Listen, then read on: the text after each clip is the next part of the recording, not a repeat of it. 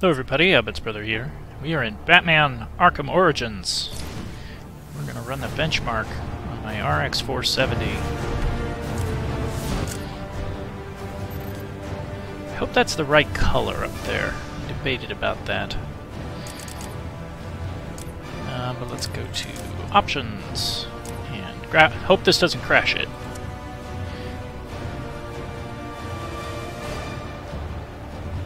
Okay, we're still going. So we've got 1080p, FXAA high, which is the highest setting that can be chosen there. DX11 enhanced, DX11 enhanced, motion blur is on, even though I hate it. Depth of field is DX11 enhanced, everything else is on. Ambient occlusion is DX11 enhanced, and PhysX is off. Because why would I want to drain performance like that? But without turning PhysX on, this is as good as this game can look. So let's see how the benchmark goes.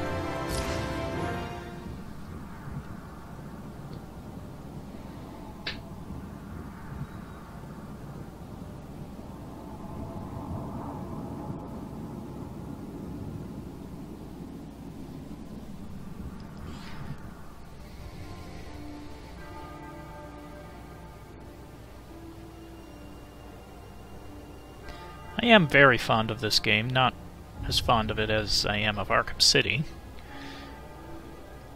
But it is a good Batman game.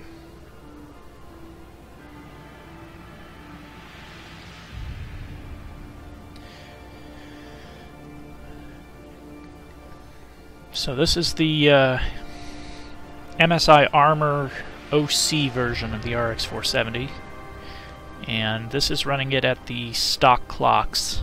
I believe it's a little it's overclocked from what AMD rates the RX 470, but I didn't overclock it in any way.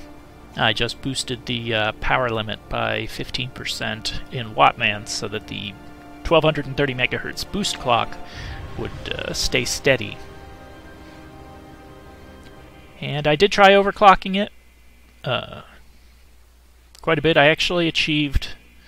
I was able to hit 1375 on the core and 1840 on the memory, and the card only hit 75 degrees, I think, centigrade, with those overclocks on it. But I didn't get a lot more performance. I got like 6 or 8 more FPS, and to me that, given the amount of heat and the noise the fans make when they spin up to keep it cool, because at that temperature, the fans were spinning about 2800 RPM on the graphics card. Very noisy.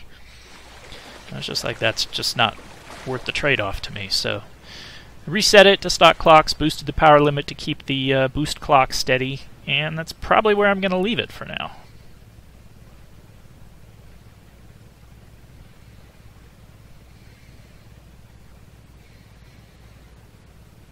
Got no complaints with the performance.